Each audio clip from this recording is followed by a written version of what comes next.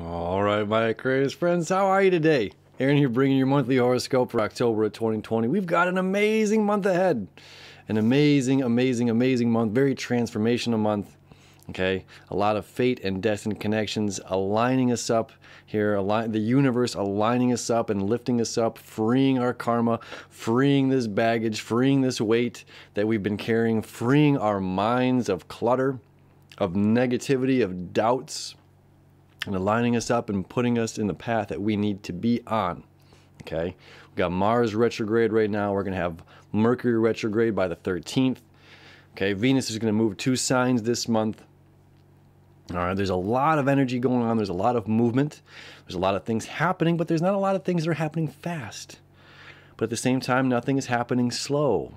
Everything is in perfect order, as long as we stay in our lanes and surrender to the flow. Okay, a fun little poem that kind of came in through this, looking at these charts, and it's like, okay, here we go. We're starting off today right about, and let me see, in 2 minutes from right now, we've got a full moon. In 1 minute from right now, we've got a full moon. So by the time this gets out to you, full moon, happy full moon, everybody. In the sign of Aries. Let me show you your chart. Let's get into it, all right? So we got the sun here in Libra, okay, in the 9th house, about travel and education and philosophy and higher learning, okay? So maybe there's a lot of learning going on, going back to school or taking a course, taking a class. And this full moon here, conjunct Chiron, down in your 3rd house, is about your information, your wisdom, your knowledge, okay? And we're conjunct Chiron here. This moon is conjunct Chiron, Chiron opposing the sun. Okay, so the sun is illuminating. We're coming from this place of gathered collective wisdom.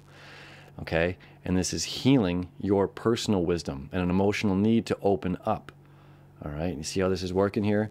So that means, which is interesting, because collectively, the South Node, you know, being in Sagittarius, this is almost very reverse of what the South Node is saying in general, okay? But for you, this is saying don't go with the flow of everybody else. Go to your own, march to the beat of your own drum, okay?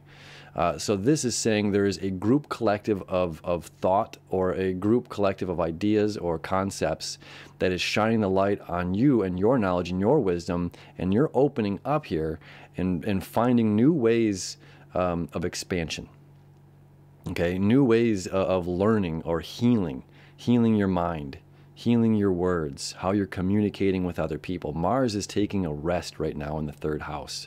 Okay, so there's not aggressive communication, not aggressive, and how we're dealing with communication, how we're dealing with information that's been given to us is all changing, and we're able to take this new gentle approach to it, gentle approach to our communication, where we don't have to be snappy right back or come up with this next quick-witted thing, you know, and you're the fixed air sign, you know, visionary, futuristic thinking air sign, you know, that's got everything kind of figured out. And this particular full moon is saying there's a lot of answers here that the collective has that's going to shine light on your wisdom and your knowledge and open up to your healing, okay? So a very, very powerful full moon right off the gate here today on the 1st. Now on the 2nd, Venus is going to leave your relationship sector, leave your 7th house, and join into your 8th house. Okay, what's mine and what's yours, we're going to find value in some sort of collective project. Okay, something's going on here where it's like, okay, you know, I've got to be focused, and Virgo here is about the services that we're providing with one another. Okay, so Venus is saying I'm bringing value, and I appreciate, okay, and I love that we can do this together with one another. This is not a solo journey for you, okay? Really cool. On the 8th is when the magic happens, and you have all of this 12th house energy, okay? 12th house energy of karmic completions and endings, okay? And tapping into the spiritual, tapping into the unknown. We've got Neptune here in the sign of Pisces, home, Saturn, home in the sign of Capricorn. And these two, starting on the 8th of October till November 23rd, are going to be creating a septile. All right. Now, I cannot express to you how magical this is. I cannot express to you how amazing this septile is between Saturn and Pluto, or Saturn and Neptune, okay? Because Neptune is our creativity, our dreams, tapping into the unknown, Okay, manifestation, the spiritual realm. It's one, you know, it's in the heavens. All right, heaven means sky, whatever. Spirit, the spirit realm, and bringing and embodying the spiritual nature into this physical life. Okay, we're manifesting our dreams into this physical life. Okay, and then it gets a little bit of bonus here. So this has already happened twice this year, which is, again, this is something that doesn't happen for about another 500 to 700 years. I don't have the numbers in front of me right now, but it's irrelevant. It's literally about 7 generations before this connection will ever happen again in their respective home signs. Okay, this is rare. This is for you. This is for you to learn your lessons. This is for you to free your karma. Okay, this is karmic completions and endings. A lot of this energy will leave by December. Jupiter and Saturn will be gone by December. And they're going to conjunct here in your first house on the 22nd. Okay, that's December. We're in October right now. So this karmic entanglement, this freeing of karmic baggage, okay, is very important for the journey ahead. Okay. Extremely important. And Capricorn, earth sign, cardinal earth sign, that can be difficult. Okay, the river will change, the flowing water of the river will change and cut a rock. You see what I'm saying? Water will cut a rock with its persistency and consistency. Okay, so this flowing river here of Pisces and Neptunes and dreams and creativity, okay, connecting here with Saturn, the laws of the physical world, the laws of our reality, all right, manifesting. Okay, so this is manifesting things behind the curtain, clearing this karmic baggage and allowing you to fulfill your destiny. And in a certain way, this has to do with money, the things that you value. Okay, bringing abundance of finances, abundance of stability into your life during this time. As well, Saturn is going to create this septile down here to Uranus. Okay, Uranus has been creating a septile to Neptune. These septiles are fate and destiny. And we have Saturn septile to Uranus. Okay, so this is extremely powerful. The 3 of these planets are all working together. Okay, home and family life and breakthroughs. You know, maybe you're going to have the best relationships with your partner, your husband, your wife, your mother, your father, your kids. Okay, this is time for that vulnerable communication from a deep place of communication to allow that to come through. Ego is put to rest. Okay, so we're not fighting. Our swords are put down. The armor's put down. We're open. We're able to communicate, and we're allowing to change our lives and allowing this new abundance of money and finances and security to come into our lives. Okay, really, really, really cool. So that's the 8th, and that lasts until the 23rd of November. Huge. On the 13th now, we're going to have Mercury retrograde in your 10th house. This is where the shadow work really, really begins. We're already starting to do the shadow work with Mercury up here in Scorpio in general. But when Mercury retrogrades, it's time to rethink, reevaluate. Okay? Well, this is something about career. Okay? Something about career is going on here. And why are we reevaluating? Why are we rethinking this? You know, this is up to you to determine what's going on in your life. At the same time, Venus will be in your 8th house of shared resources. Right? So there's the value of collecting of a collective of other people, of you working with other people. Okay, Sun has been here in the 9th house in Libra about our relationships with other people and our shared knowledge. Okay, Mercury is going to retrograde. This is a positive thing. This is nothing to be negative about. This is nothing to scare, nothing to be fearful of. Okay, part of this is maintenance. You know, the computer's gonna. Is the computer gonna break? Is my car gonna break? Are my bones gonna break? Is my body gonna break? You know, is my email gonna be sent? It's just like, are we staying on top of things? Are we rushing things? Are we maintaining? Are we taking the time? You know, one of my favorite Kundalini books is the Handbook to the Human Body. You know, it's got a picture of a car on it, Yogi Bhajan. It's like, you know, this body needs maintenance.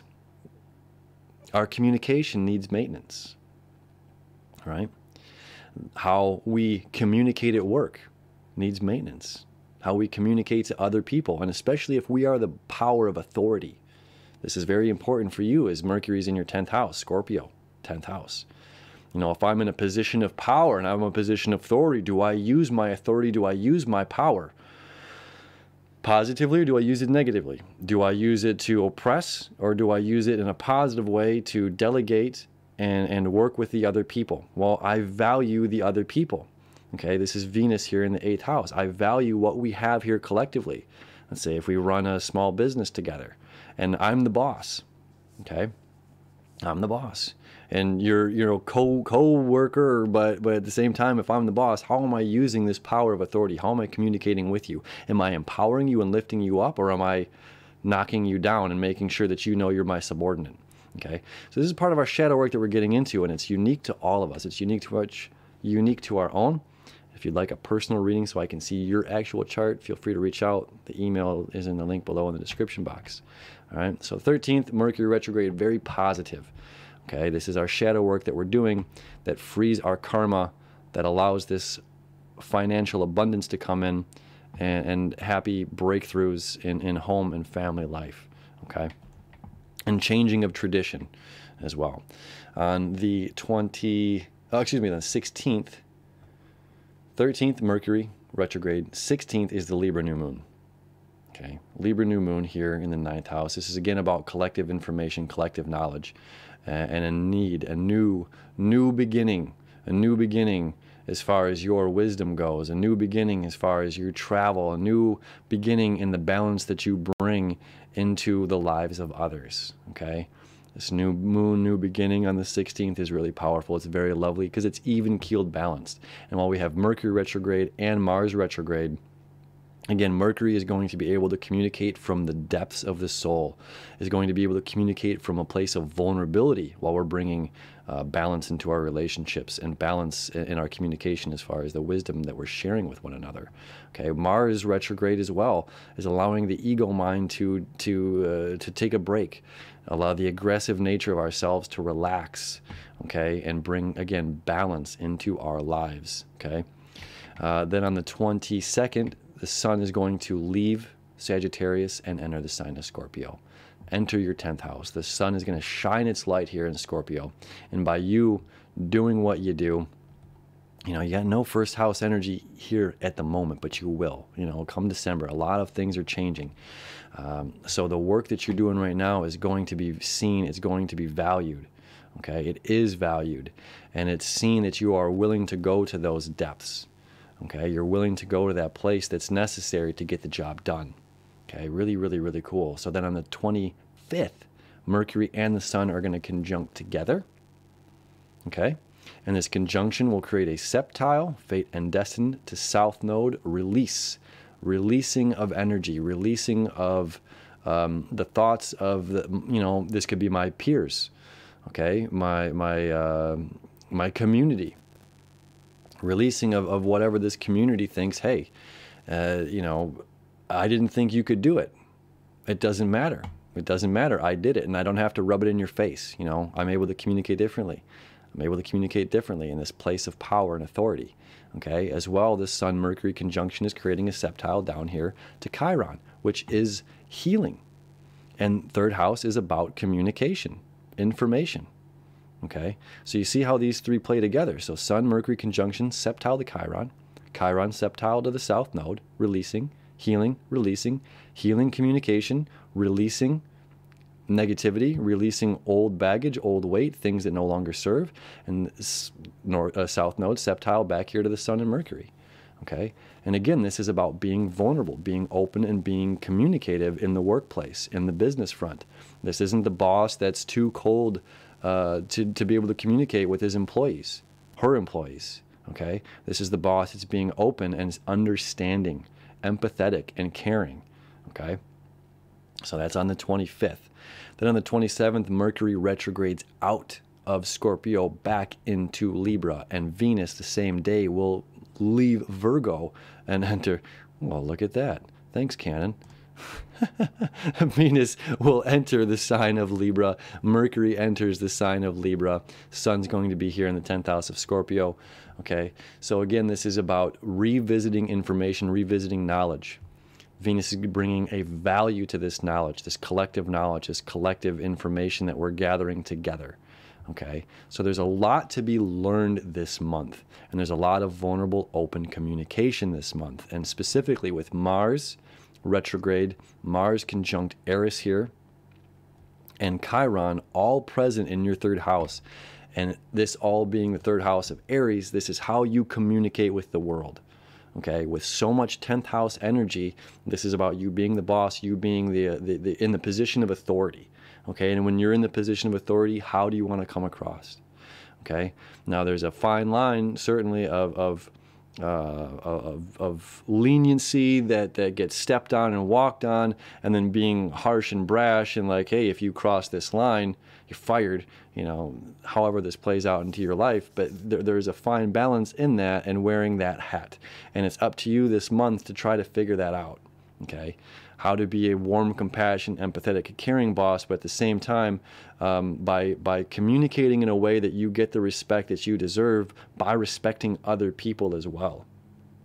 Okay, so that they will show up on time to work, or they will do everything fully without taking advantage of something. And that's not something you need to worry about. This is some of that preconceived negative thoughts that we're manifesting into a scenario before the scenario exists. You know, if you give them an inch, they're going to take a mile. I had an old boss that said that to me all the time. It's like, dude, do you know me? I'm like, I'm such a hard-working guy. If you give me an inch, I'm going to take the inch and I'm going to get right back to the grind. You know, but if you give me a 5-minute break, I'm going to take my 5-minute break. But if you think I'm taking my 5-minute break, I'm going to turn it into 30 minutes because I'm lazy and I just want to collect a paycheck, you're wrong. And you're now projecting your insecurities and your emotions and your worry and your doubt and your fear onto me. And this is creating separation in our relationship. I don't work for that guy anymore. I don't think anybody does. Anyway, then finally, on the 31st, we've got a blue moon. All right, on Halloween. A blue moon on Halloween, which hasn't happened in a long time, okay? And this blue moon, we're conjunct Uranus. So cool. So the sun's going to be here in your 10th house again, vulnerable, being open, the depths of your soul, and this the drive, sexual fantasies, the drive of power, the drive of money and shared money and all this, you know, and authority and, yeah, all these lovely things that are going on here, and recognizing these things. And where does our home and family life meet up with business? Okay. This is the balance for the full moon at the end of the month, okay? And we want to have this breakthrough. We have this eureka happening here for the next 5 years or so, with Uranus moving through your 4th house of Taurus and shaking things up, and what was traditionally a certain way, and, you know, shaking up the patriarchy and flipping the whole script here. And we have to respect Uranus and what Uranus does, okay? Again, it's a slow-moving planet. It's not going to happen fast. But it's not happening slow either. It's happening exactly as it needs to, okay? So every time the moon comes around here, if you follow me on the monthlies, I talk about this emotional release happening, okay? And this is a balance for you between going into these depths of the Scorpio, these depths of these deep emotions, all right? Communicating on a large scale, communicating from a place of vulnerability and openness and healing, and connecting with home and family in whatever necessary way, okay, to shine the light on that completely, and to understand the balance of home and work life, between mom and pop shop and big business. And where do you want to be? You want to be the big business shop that charges, you know, an arm and a leg for your services, or are your services available? Okay, are your services available for the masses at a reasonable price? Okay, this is an interesting conundrum that's going to play out for you, my futuristic Aquarian friends, okay? Nothing's happening fast this month, but nothing's happening slow. Everything is perfect, and as long as I stay in my lane and surrender to the flow, surrender to the flow, surrender, okay? So much good energy going on, so much life-changing energy. Again, if you want a reading from me, please feel free to reach out. I'm happy to do it and shine some light on these shadow areas as well in your personal chart. Have a beautiful month ahead, and we'll see you tomorrow.